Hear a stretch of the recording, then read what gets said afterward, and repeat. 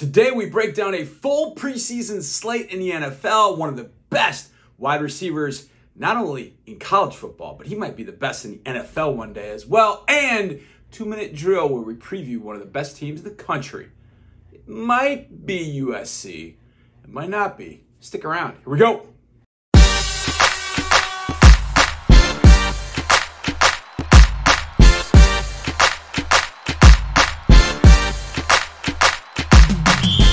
Yes, sir. Welcome into the Football Takeover YouTube show. I'm your host, John Harris, CEO, founder, owner, contributor, all that to footballtakeover.com. Make sure you're checking out the site, footballtakeover.com. Got my Harris 100 there. Got the top 50 SEC prospects there. Got a Drake May scouting report. Got a lot more. So make sure you check that out. August and September. Really good rates to get in on footballtakeover.com, so I appreciate anybody doing that, but I appreciate you being here. We got a lot to do today. We're going to take a look at the preseason weekend review. We're going to look at a great receiver in college football right now. In fact, he's the namesake of one of the greatest of all time. You know who it is. Marvin Harrison Jr. We're going to break him down. We're going to put the film on Marvin Harrison Jr., and we're going to do a little 2-minute drill. I'm going to try and do something in 2 minutes, which you know is an absolute impossibility, but I'm going to try. And today we're going to break down the USC Trojans and where I think they'll end up. So we're going to do that. But we kick off every show with the Football Takeover Cover 3. 3 news items covering all of football. We start number 3, where Ezekiel Elliott is a Patriot. Now, Ezekiel Elliott plus Bill O'Brien could be some really good fun. But one thing I know that OB is going to love about Ezekiel Elliott is the fact that he pass protects, he's tough, he's big, and I got a feeling the Patriots are going to do some ground and pound this year with Ramondre Stevenson and Ezekiel Elliott. So as long as Zeke stays healthy, as long as Ramondre stays healthy, I think that's going to be Mac Jones, 15 throws a game, and the rest of them are going to those two backs, and they're going to ground and pound teams in submission. I think that's the only way the Patriots are going to win games this year. So Zeke Elliott is a Patriot. Very interesting stuff. All right, let's go to Texas A&M locally here. Now, this name may not resonate all that much right now, but I had a feeling this guy was going to be an excellent future pro. Donovan Green, tight end, super athlete, tore his ACL, going to be out for the entire 2023 season. I know the way Bobby Petrino, offense coordinator there at A&M, would like to use the tight ends. Green was going to have a big year, and I think catapult himself into NFL consideration. So I think that's something that's going to hurt this A&M offense. But Donovan Green, tight end for A&M, out for the year, torn ACL. That's a gut punch for that offense who needs every weapon possible. Look, they've got Evan Stewart, then they got Moose Muhammad. That's as good a 1-2 combination you're going to find at receiver, but having that tight end to balance it out would really make Connor Wegman's situation throwing the football that much easier, but not going to have Green this year at A&M. All right, let's get to number 1. A guy that I know very well, Jadeveon Clowney, visited the Baltimore Ravens, but left without a deal. He also visited the Jacksonville Jaguars, and he left without a deal. Now, I think he takes those two defenses to a different level. Not that JD is a tremendous pass rusher, but the way he plays the run and where you can move him around to, I think he's still got that in his bag, that club in his bag. It never really turned into the pass rusher that maybe we thought he was going to be, that knee injury, the microfracture that he got, I think, took away a lot of his mobility. So I think that is really, unfortunately, where we lost a little bit with JD, but he's visited the Ravens, no deal. Jaguars, no deal. Now, I also know that JD's somewhat allergic to training camp. So I think he'll pick a spot probably in the next week or so. You have a week to get ready. And then he'll be ready to roll week 1. Hopefully it's not Baltimore, because I do not want to see him in Baltimore. And I really don't want to see him in Jacksonville either. So hopefully some other team swoops in and snatches up JD for 2023 and beyond. But best of luck to JD, and that is your cover 3. All right, it's time for our preseason week 1 rapid fire. Rapido! Yeah, rapid fire. What happened in week 1 in the NFL in the preseason? Get me on the clock and let's go. Preseason game number 1 took place in New England, where the Texans, my Texans, beat the Patriots 20-9. The Patriots looked completely lost offensively. Yeah, a lot of starters didn't play. Belichick, not phased though, just said, it's another step in the process, and we'll see what they've got in week 2. The Texans are definitely improved for sure. I don't think I mean, I've been saying it for forever with all my Texans stuff. They're definitely a different team. Held the Patriots with a first down for like 2.5 quarters. That defense showed up. 29, Texans get the win. Packers took on the Bengals. The Packers walked out of there 36-19 winners. No Joe Burrow. A lot of starters out of this one on both sides. Jordan Love did step up and start. Thought he threw it pretty well. Had a touchdown, really good rating. I think he had one drive, maybe two. But the winner of the night was Emmanuel Wilson out of Fort Valley State. I know he transferred at one point, but rookie running back, 6 carries, 111 yards, and 2 tutties as the Packers get the win 36-19. Love 7-10, 46 yards, 1 touchdown before yielding to Sean Clifford, who was kind of all over the place. He's kind of like Nuke Lelouch. He's all over the place. So I don't know, maybe he needs to start wearing garters. But he had a touchdown and 2 interceptions. But the Packers get the win by 17 in Cincinnati. Seahawks taking on the Vikings. Not much going on here. 24-13. Seahawks get the win. 2 rookie first-rounders. Wide receivers, 1 at JSN, Jackson Smith and Jigba, Jordan Addison. Didn't do a whole lot. Did show they belong. But one rookie wide receiver showed himself. That's Jake Bobo from UCLA, formerly of Duke. Led Seahawks with 3 receptions for 55 yards and a touchdown. Seahawks 1-0 in the preseason. Lions and Giants, 21-16. And watch for Jahmyr Gibbs. Well, he looked really good for the Lions. The few touches he got early. He actually made a tackle on an interception. Nate Sudfeld, not good, threw 2 in that game. But rookie quarterback for the Lions, Adrian Martinez, scored the game winner with a sneak, which is not surprising. Adrian Martinez, one of the better running quarterbacks in college football. 5-point win for the Lions. The Steelers took on the Buccaneers 27-17. Calvin Austin III flying past everybody in a Buccaneer uniform. My man Zion McCollum had a pick for the Buccaneers. But by the way, Keanu Benton was one of my top 100 players. How in the heck did you let him get to Pittsburgh? He is going to wreck shop. He wrecked shop the other night. Keanu Benton, the rookie nose tackle for Pittsburgh, is going to be a superstar. Falcons still on the Dolphins, 19-3. The Falcons come up with a win. The Dolphins had as many points as they did interceptions thrown by Skylar Thompson and Mike White. Falcons get 3 of them, including one by one of my favorite guys from Alabama, DeMarco Hellams. I thought he's completely underrated. Falcons get the win 19-3 as the Dolphins get ready to come to Houston this week. Commanders took on the Browns. Sam Howell had a good night. 9-12, 77 yards, a touchdown. Looked good. Seemingly he's the starter there in Washington. Deshaun Watson, 3 for 3, 12 yards. Good first drive for the Browns, and then he was out of there.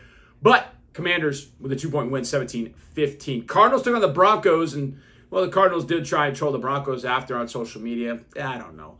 It's preseason. Calm down. But the Cardinals did get a win. Clayton Tune, I thought, threw it pretty well for the Cardinals. Russell Wilson, the Broncos offense, stayed in until about 7 minutes left in the second. Sean Payton not real happy with them. But Russell Wilson, the Jerry Jeudy touchdown, helped get the Broncos on the board. That's probably a good enough start for the Broncos. But Cardinals get the win 18-17 in Arizona. The Bears took on the Titans in Chicago. Justin Fields, 3 for 3, 129 yards, and 2 tutties. Both of his touchdowns came on screens. He was 2 of 2 on the screens for 118 yards and 2 touchdowns. So that's where the majority came from. I don't know how much more you can say about the Bears' offense. I do think the offensive line looked better. The Titans quarterbacks, exactly what you expect. Malik Willis, erratic, all over the place, moments of brilliance. Will Levis, erratic, all over the place, moments of brilliance. They're the same guy. They're the same guy. And if the Titans are going to have anything this year, they're going to need Ryan Tannehill. And they're going to need a compliment to Derrick Henry. And I think they have that with Tyjae Spears. He looked fantastic. And by the way, Andre Dillard, formerly one of my favorite tackles in the draft, I thought looked really good in the run game for the Titans at left tackle. He looked like he belonged in an offense. So Andre Dillard, that's going to be a good fit for them at left tackle. Peter Skronsky at left guard. That's going to be a good left side if they can stay healthy there in Tennessee. Good start for them from that standpoint. But quarterback situation still not totally resolved with the Titans, other than, well, Ryan Tannehill better stay healthy if they want to win games. The Colts went to Buffalo. The Bills got a win 23-19. It was the Anthony Richardson show early in this one. And just like it was Will Levis looking exactly like he did in college, Anthony Richardson looked just like he did in college. Dime down the sideline, even though Alec Pierce couldn't come up with it. Tremendous throw. He ripped one across the middle on a throw. Great. Most snag route, he missed the guy by 5 yards. Then he throws a pick. What is he doing? Then he escaped out of a run. Like, yeah, that's what I meant. He's the exact same guy he was at Florida. Exact same. And if he is that guy for the Colts, they'll be 5-12. He's got to improve all facets. Decision-making's got to get better. The physical tools are there. There's no question. No question. But it's the Colts. Starting quarterback, Anthony Richardson. He's going to be the guy, seemingly. But Matt Barkley stole the show. I think he was a 14 of 15, 2 tutties. As the Bills get a 23-19 win. The Jets dominated the Panthers 27-0. It wasn't even close. Why? Panthers' offensive line let Bryce Young get hit and hit and hit and hit and hit again. Almost every throw he made, Bryce was taking a shot. He'd complete one and bam! Will McDonald, Jermaine Johnson, that defensive line, it's going to be nasty. Facing the Jets this year, they're going to be rolling pass rushing. It is exactly like Robert Saleh had it in San Francisco. One pass rusher after the next. Jets 27, Panthers 0. And Zach Wilson is showing a lot of improvement for the Jets. We know it's Zava's show. But Zach Wilson, whenever Zava's done and Zach Wilson's still with the Jets, they're going to be able to hand it off to him, and he's going to be in much better shape, and the Jets are going to be in much better shape as a result. Jaguars went to the Cowboys. Jaguars quarterback Nathan Rourke with the play of the year in that Jaguars win. Escape and throw, I mean, just incredible. 103.3 rating for Nathan Rourke. Trevor, 5 of 6 for 36 yards, a tutty, and a pick for the Jags as they get the win, 28-23. But the big news for the Cowboys, Zach Martin has signed his deal. The All-Pro future Hall of Famer will be back in camp, and that will help the Cowboys very, very soon. Ravens beat the Eagles. They kept that 24-game winning streak in the preseason alive. Jalen Carter got a lot of social media time with his win up front, if you will, on the very first play. 60-yard field goal from Justin Tucker gives the Ravens a win. That's a team that we'll see week 1, the Texans. But the Eagles fall 20-19. Chargers-Rams was the TCU boys show. Darius Davis returned a punt, and man, you talk about slippery and electric. Off to the house. Quentin Johnson with a touchdown catch for the Chargers. But stealing the show was Northern Colorado rookie running back Elijah Dotson. Yeah, I know, me too. 6 carries, 92 yards, and 2 touchdowns. 2 touchdowns for the Chargers. They win 34-17 over the Rams. Stetson Bennett with a touchdown throw. Shaky a couple times at a couple of near interceptions, but threw a dart to Puka Nacua. By the way, that was one of my favorite guys at the Senior Bowl, and he was gone after day 1. I thought, man, what's going on? Why he fell in the draft, I don't know. That guy he's a stud. Puka Nacua for the Rams. Keep an eye on him down the road. But Chargers beat the Rams 34-17. Saints beat the Chiefs 26-24 on a last-second field goal to win it. The story here, Derek Carr, Jameis Winston both look very, very good. Both threw touchdowns on the first 2 drives. They look superb. Saints get the 2-point win. And the Raiders, how about Aiden O'Connell? Purdue rookie. Best rookie quarterback performance. 15 of 18, 141 yards passing, and a touchdown. He was fantastic. And the Raiders jumped all over the 49ers, 34-7. Now, the crowd, on the other hand, was like 34-7 for the 49ers. That was wild. There was a ton of red in that building. A ton. But the Raiders get the win. And that is good news for Josh McDaniels. All right, that's your week 1 slate in the NFL in the preseason. Week 2 coming up this week, starting, I think, on Friday. So a lot of stuff going on this weekend in the NFL, no question. Now, a guy that's going to eventually be in the NFL, I wouldn't be disappointed if he ended up in Houston, but who's to say where Marvin Harrison Jr. goes? I just know he's going to hear his name within no worse than the top 5 picks, depending on where the quarterbacks are going to fall in this draft. Marvin Harrison Jr. is an absolute dude. So I put the film on, bro.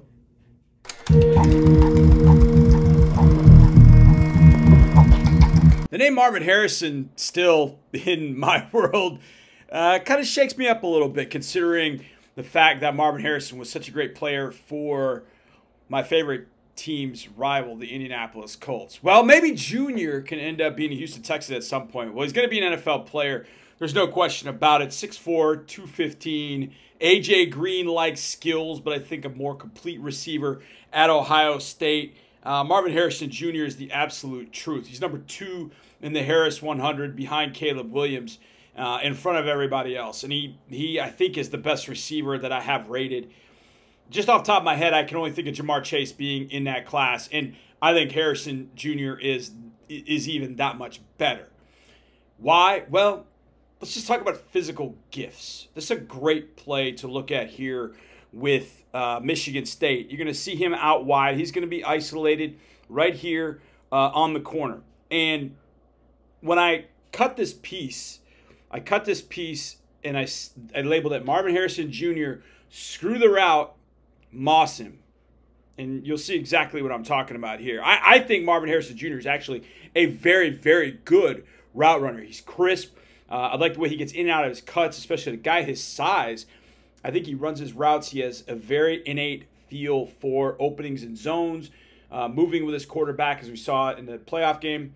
But this one is just pure athletic ability in going up and getting a football. So you'll see here, as he gets off the line of scrimmage, you're going to see him dart out, go in, and then come back. Well, he kind of sold the DB so hard outside first that when he goes back, the DB's actually in great position. So there's that move right there. He's like, oh man, what do I do now? So he actually is kind of a victim of his own route running circumstance here. So when he goes back this way, he realizes, oh, well, all right, well, let's just go for the ride and see what happens. And this is where Marvin Harrison Jr. is just great, because that guy's even with him. But at 6'4", 215 and tremendous ball skills, he's just going to go up with his ball right off the top of the head. Right off the top of the head of the Michigan State defensive back. So his route didn't win. And he knew that. But he never gave up on it, because he knew if this ball's in the air, it's an 80-20 ball. It's an 85-15 ball. I'm going to get this throw right now. I'll moss this guy. It doesn't matter that I didn't win with the route. I'm going to win with my ball skills and athleticism. And he's going to do that when he comes to the NFL. There's no question about it. He fights for the ball, gets a touchdown, gets a DPI in the process. I mean, this is just absolutely incredible. I mean, watch this. All the way from the beginning. Let's watch it full right here. And you can see just how magical this actually is. Touchdown, Marvin Harrison Jr. He's absolutely ridiculous. He can do anything on a football field. I think he's better than his dad, which is hard to say because he's a Hall of Famer. I think he's more complete. I think he's bigger. I think he can do more on a field. I think he's more versatile. Marvin Harrison Jr. is going to come to this league, and he is going to be an absolute stud, no questions about it. Now, there's a stud out in the West Coast, in the city of L.A. He quarterbacks this team, the USC Trojans. See, got my little Marcus Allen figurine. Is that the good way of saying it? Well, Marcus Allen is not part of the Trojans in 2023. But the Trojans are definitely a team to keep an eye on in 2023 for a number of reasons. So let's do a little 2-minute drill. I got 2 minutes to tell you and convince you of what USC is going to be in 2023. Now, this team, number one, Caleb Williams, a quarterback. Stud. He's the best quarterback that I've studied other than Trevor Lawrence over the last, 7-8 years, maybe more. He's incredible. He's a magician. He can do anything with a football in his hands, and that alone will keep USC in every single game this year. Last year, keep in mind, how many games did they win putting up 40? They went to Utah, put up 42, and couldn't hang on because Utah went for 2. Now, the defense, we'll get to that in a little bit, but they have a chance every single week because they have Caleb Williams. Now, what they also have is an experienced O-line, but one of the best players on the offensive line is a transfer, Emmanuel Pregnon from out of Wyoming. He's going to play guard, and I think he's going to end up being a stud. I watched him against Boise State last year, and I wasn't even watching for him. I was watching for a Boise State D lineman, and he took over. He stole the show. Pregnon moves next to Jonah Monheim, who I think is tremendous. I think that offensive line can be very, very good. It transfers offensively.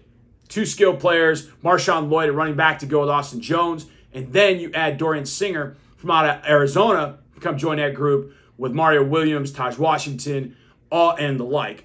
Brandon Rice, I believe, is still there. Man, they got loaded.